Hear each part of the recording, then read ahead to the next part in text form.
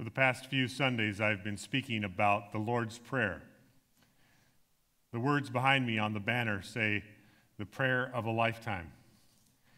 And it's truly the greatest prayer that you'll ever pray. The prayer that Jesus taught us to pray. And we're coming to the final part of this prayer as it ends with a praise. And the same fly that's been buzzing around the stage has just come to distract me. Just like all the distractions of life, may that little fly that just flew by me represent all those annoying distractions of life that come at us, from all the different ways that they come at us. The sound that fly just made reminded me of what it's like to try to move a beehive. Has anybody ever tried to move a beehive, a wild beehive? I tried that this week. Behind the barn, up on the other side of the church property, we have a beehive that made its way inside of a cornhole game. Do you know what the cornhole games look like? They got those big things and a hole right in the middle. The bees looked at it and thought it was perfect. So they flew down in there and made a hive. I got the idea that instead of destroying the hive or killing the bees, I would put a strap around the bottom of the cornhole game and drag it over where it needed to be.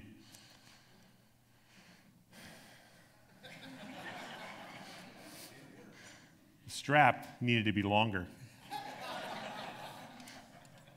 And one of those bees that's tasked with protecting the hive decided to land in my hair and proceeded to crawl through my scalp looking for something to stop whatever was going on at his hive. Not happy. So there are distractions in life, aren't there? There are things that, how many of you had a bee in your hair this week? You ever heard the expression, you got a bee in your bonnet? Yeah. Well, all of us are dealing with the distractions of life, and that's why this prayer is so important, and specifically this line of this prayer is so important. Because it reminds us who's in charge and who the universe belongs to. Not just this earth, not just all the things that we think are important about what's going on here, but literally the universe. And the part of this prayer that we are at as we begin this praise, we've been talking about lead us not into temptation. Save us from ourselves, Lord. Deliver us from evil. And then this praise begins. And the praise begins like this. For thine is the kingdom. And I want to use those words, thine and yours, interchangeably today. To say, for yours is the kingdom. What does it mean to recognize that God's in charge of the kingdom? What is the kingdom? What does that even mean? What does that look like?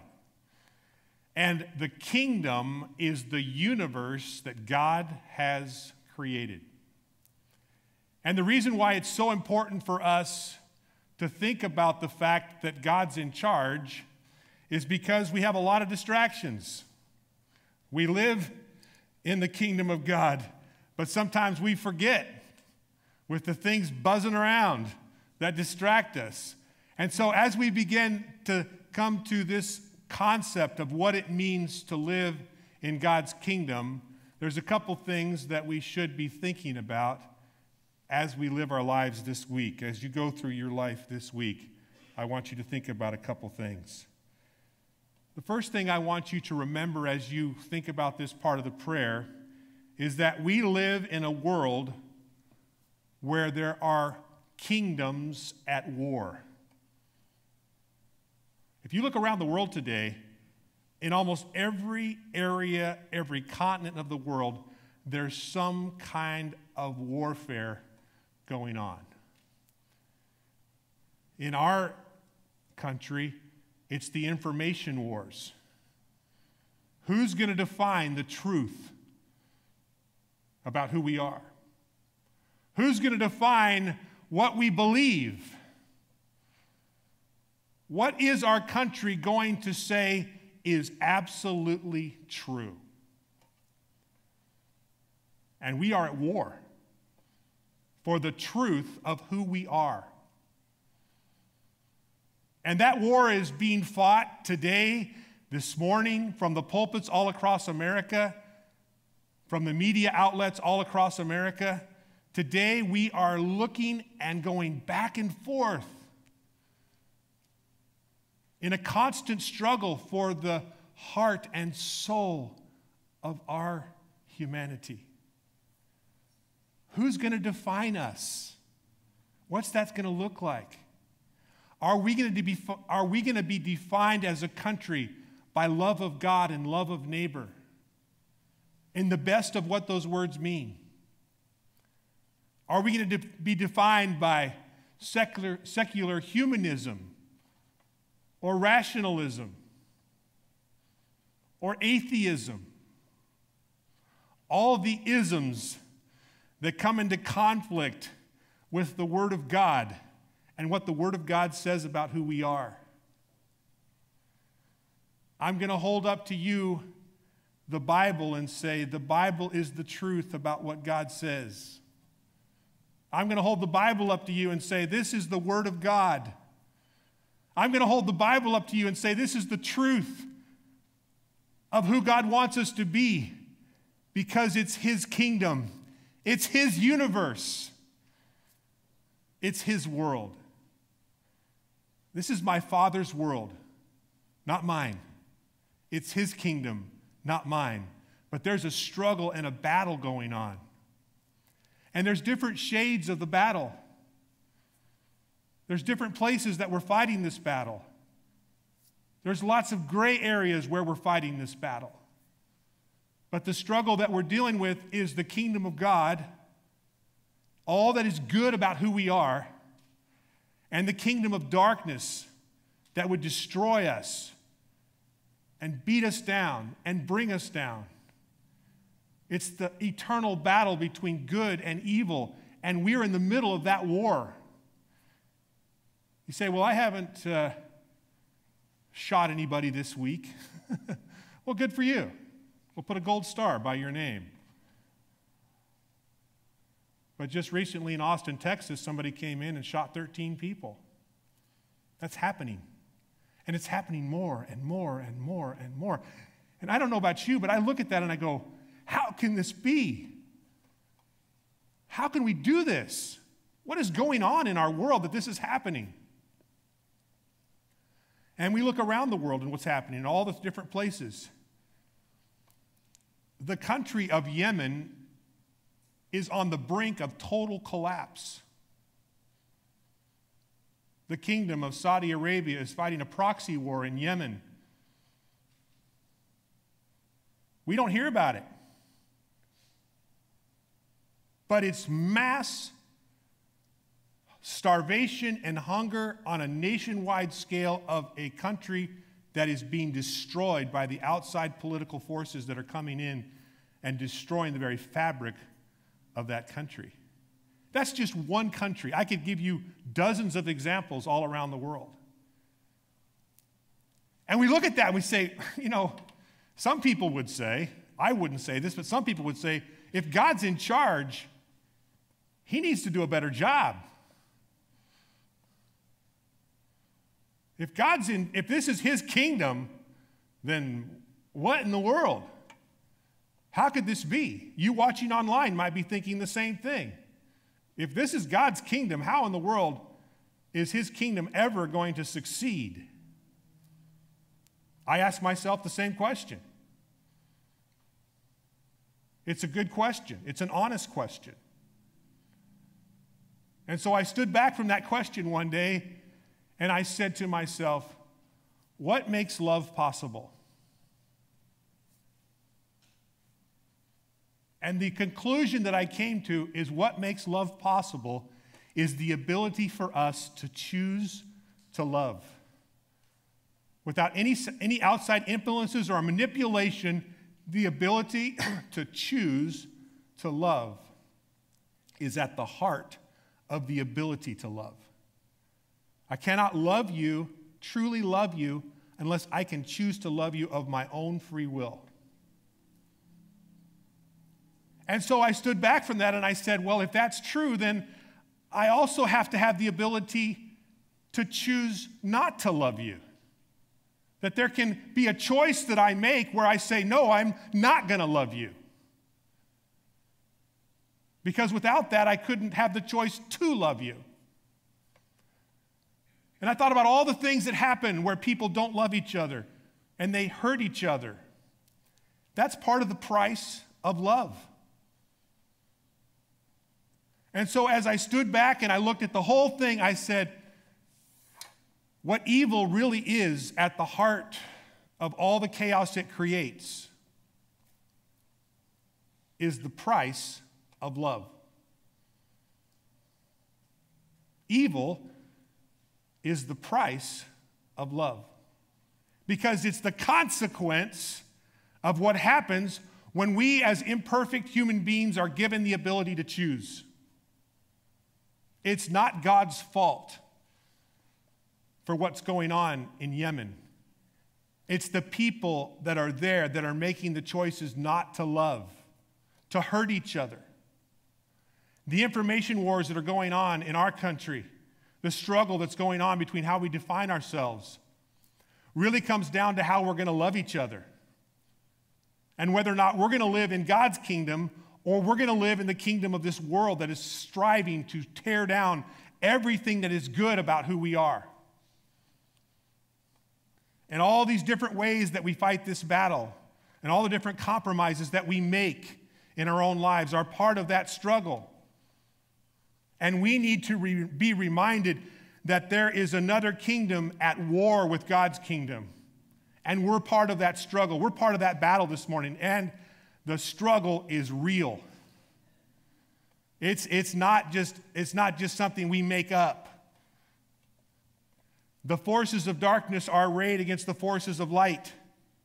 And I walk amongst you as a soldier of the light this morning. I walk with you as children of the light this morning and say, God, help us to be reminded of how important it is for us to be an example of what is good to the people around us. That's why we pray this sentence. God, it's your kingdom. Even in spite of all the problems, even in spite of all the circumstances, even in spite of all the darkness of this world, God, it's your kingdom. And we're going to remind ourselves of that even when we can't make sense out of what's going on. Even when we don't understand the reasons why things are happening the way that they are. Even if we look at some of the things that are imperfect and wrong about this world and say, how can God allow this? We have to be reminded that it's God's kingdom. And then we pray this sentence because we know that ultimately God is the keeper and author of everything. I didn't come up with this world. He did. I didn't come up with this system. He did. I didn't come up with this ability to choose. He did. That doesn't make it his fault. That just makes him a part of me doing the things that I need to do and living the way I need to live and giving me the power and the strength to live in such a way that I can please him and do the good things he's created me to do. Did you know you were hardwired to do good? You were. From the moment God created you, he didn't create you to be evil. He created you to be good. From the moment God authored creation, he stepped back and said, it is good. God said that about you and about me and about everything else that would happen in the future of the universe. He knew it all, and he said it's good. God didn't say, oh, I'll do better next time. Oh, really blew it there. I don't know. No. God hardwired you. Your base programming at the center of who you are is the image of God, the very expression of who he is to this universe. And he created you to be eternal and to live eternally. Not just for a brief moment of time as the breath passes over the world, but for eternity he created you to be a part of his world. He's the author and the keeper of everything. He knows where you're at. He knows what you're struggling with. He knows what you're going through. And the scripture tells us over and over and over and over again. And it says it like this: His perfect presence will keep you when you keep your mind focused on him. And when we focus on the fact that God's in charge and that it's his kingdom, that means we know and have confidence that as we live the way he's called us to live, he's going to be there. And he's going to give us the power and the strength that we so desperately need. Because we're reminded as we pray this sentence that God is still on the throne. Now, when I say that, I'm speaking to you from a scriptural worldview of the picture that John gives us in Revelation, the last book of the Bible, of God on the throne of heaven. And the picture that he paints for us is a great, vast area that looks like a sea of glass. And in the middle of that vast area, beyond comprehension, there is a throne. And on the center of that throne, as it's there on that great sea of glass, it's raised up just a little bit over that whole sea of glass and overlooks that entire sea of glass.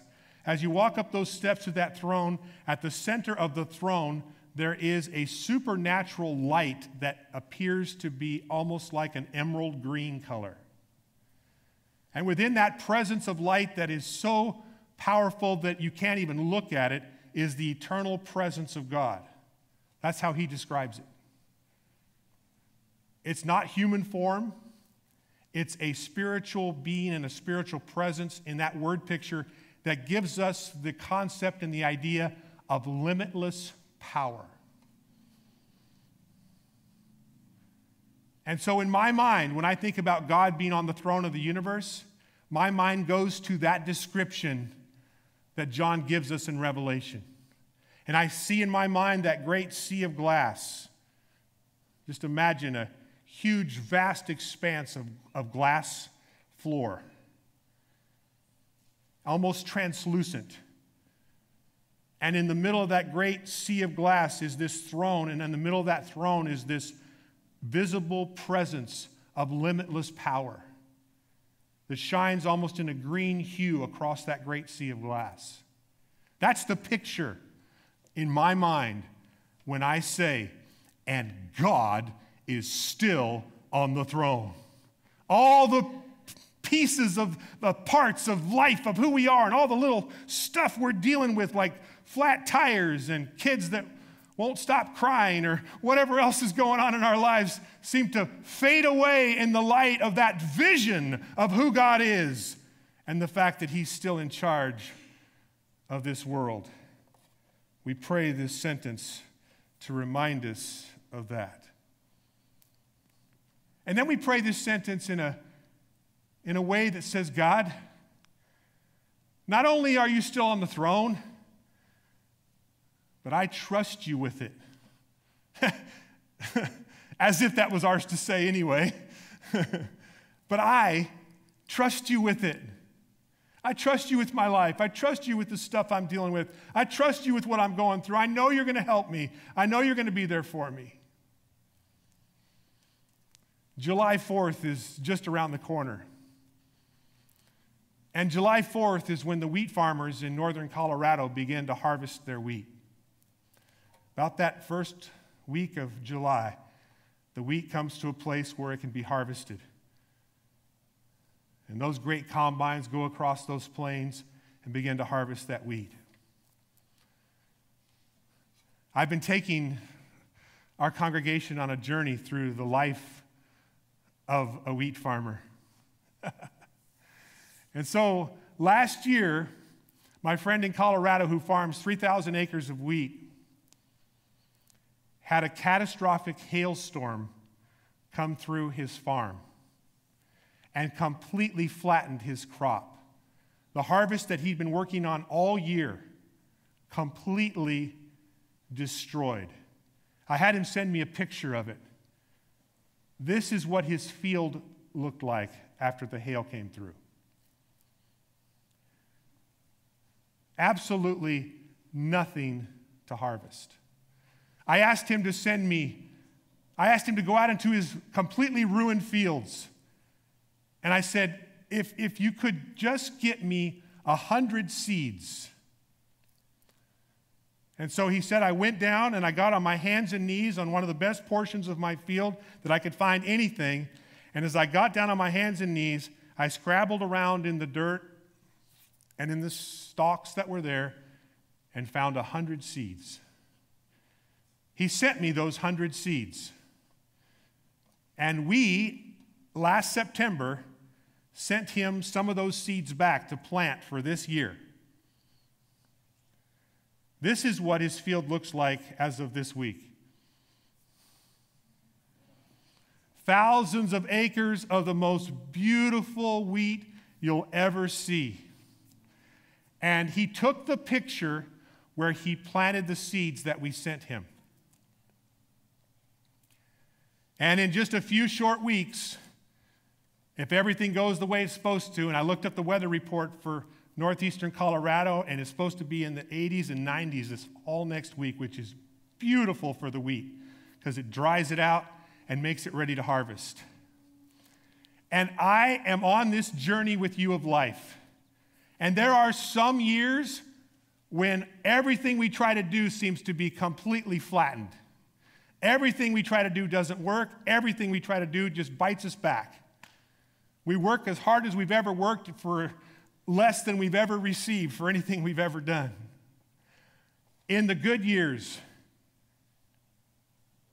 when it looks like this, it's still God's kingdom, and we trust Him with it. In the bad years, like last year, when the crop is completely flattened and we can't find anything, it's still His kingdom. What do we care more about sometimes than anything else? It's the future, our children, the things that we look forward to and love is the legacy of our futures and what that's going to look like. This struggle between good and evil is not just a struggle for this generation, but it's a struggle for every generation. So I had him send me a picture of his children standing in that field. We've obviously blurred their faces a little bit, but as his children stand out there in that field that he planted, he's saying to his heavenly Father, just like we are, God, this is your kingdom. This is your harvest. This is your world. In a few short weeks, we're going to celebrate with him. I told him, I said, when he sent me these pictures, I said, in the combine, that's when we'll celebrate. And so I wrote him this poem this week. And I've called the poem, The Harvest Safely Home. And I want you to apply this to your own life this morning. I want you to think about where you're at, what you may be going through, what you may be struggling with, what you may be looking at. And I want you to hear these words. Storms and rain will come and go. Fall's hard frost will give way to snow. Spring's first dawn will bring summer's glow and the promise of another harvest safely home. We work, we toil, the process is slow. The efforts we give, results we don't know. We wonder and wait with silos of stone for the promise of another harvest safely home. Things we don't do, places we don't go, the never-ceasing winds of life, the whine of their blow, We wait in time, and in the time it takes nature to show the promise of another harvest safely home. At the end of the day, when our spirits are low, the setting sun will catch the sentinels of wheat in their beautiful rows. We'll look to the stars in Milky Way's flow and pray another harvest safely home. The day draws near and finally is come when that which is most precious of what life is from brings its promise of a future in a time not long of another harvest safely home. So to borrow from an old song, sung soft and slow, come, you thankful people, come, raise the song of harvest home.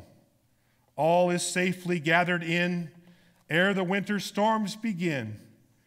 God our Maker does provide for our wants to be supplied. Come to God's own temple, come, and raise the song of harvest home. Every one of you today is planting into the soil of your life the seeds of your future and the promise of what God can do in your life as you live for Him. Remember with me this week that this is His kingdom, that He's still on the throne, that He's still hearing and answering prayer, and the cycles of life and all the things that we go through are understood by Him because He is the author and the keeper of everything that we are. And He's going to see us through. He's bigger than the problems. He's bigger than the situations. He's bigger than the circumstances. He's bigger than the fears. He's bigger than all the things we can come against. Why? Because He's the way maker. He's the promise keeper. That's who He is. And I want us to sing that chorus. And I'd like for Tyler, if he would, to come back right now as we sing the song of victory this morning. It's His kingdom. It's His power. And it's His glory forever. And I want you to celebrate that with me this week, to celebrate the victory of what it means for God to be in charge of His kingdom this morning. Let's sing it together.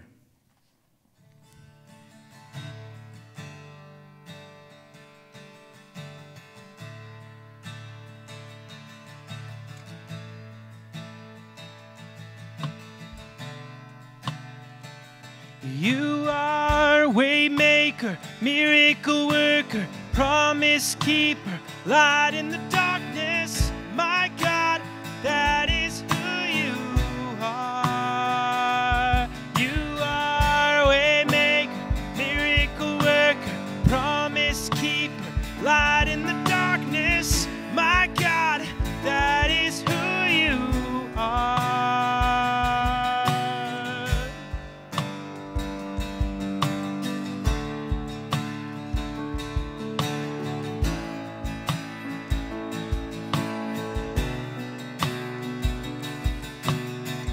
Even when I don't see it, you're working. Even when I don't feel it, you're working. You never stop working. You never stop working. Even when I don't see it, you're working. Even when I don't feel it, you're working. You never stop working. You never stop working.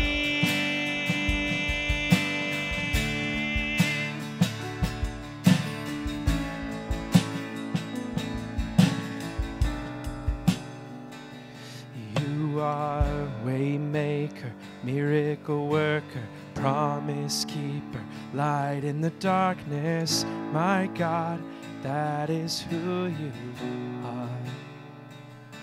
You are way maker, miracle worker, promise keeper, light in the darkness. My God, that is who you are.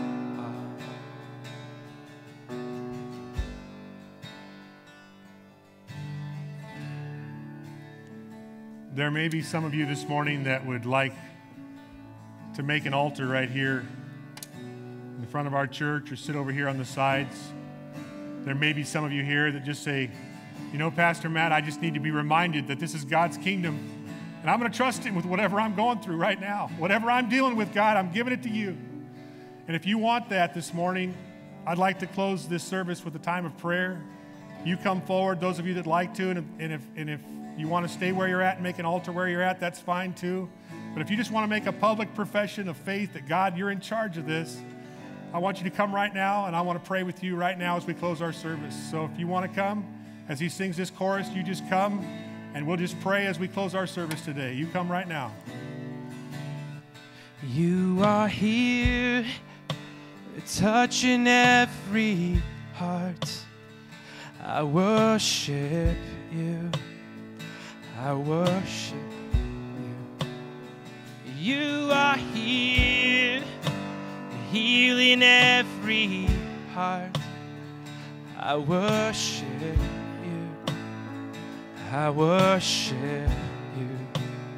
And you are here, turning lives around. I worship you. I worship you. You are here, mending every heart. I worship you. I worship you. You are way maker, miracle worker, promise keeper, light in the darkness. My God, that is who you are. You are way maker, miracle worker, promise keeper, light in the darkness. My God, that is who you are. Those of you that are here at the altar and those of you that are here in the sanctuary, would you just make an altar right where you are right now? And let's just pray together and ask God's presence to be on our lives, for His anointing to be over us this morning. Heavenly Father, you see each person here in this sanctuary today. We've lifted your praise to you today. Lord, I know that a lot of us have been through some difficult times. We feel like Elijah out there in that cave. Lord, we're the only one left and nobody cares. Lord, you come to us and you speak to us, not in the mighty winds or the earthquakes, but Lord, you speak to us in a still small voice. The words of Jesus come echoing down through the centuries as they instruct us to pray, yours is the kingdom this morning, God. So for whatever those that are praying here at the altar are praying about, Lord, you know all about it. Comfort them, strengthen them, encourage them, heal them. Bring healing to the situation that they may be praying for, Lord, whatever it may be, God. Give us the grace and the strength to trust you with this world and this place we live. And Lord, for those that are sitting here in this sanctuary and for all the things that may be going on in their lives, Lord, we're thankful you brought us through. We're asking, Lord, that you would be with us and help us and encourage us and strengthen us. Put a smile on our face for the harvest of the future that we plant with the seeds of righteousness today. And God, I pray that you would bless our community, bless Vista in this North County area, bless our country and our world. And Lord, we pray for the peace of Jerusalem this morning. And we ask your blessing over all the reasons why we fight each other, a blessing that comes from an understanding of the price of love. And Lord, I pray that you would help us individually. We can't change the world, but we can change where we're at. Help us each one to do our best where we're at, Lord, to change the world and make it a better place. For those of you that can quote the Lord's Prayer with me, and even those watching online, I'd like to close this service with the prayer that Jesus taught us to pray as our benediction prayer today. Would you pray it with me, those of you that know it? Our Father, who art in heaven, hallowed be thy name. Thy kingdom come, thy will be done on earth as it is in heaven. Give us this day our daily bread, and forgive us our trespasses, as we forgive those who trespass against us. And lead us not into temptation, but deliver us from evil.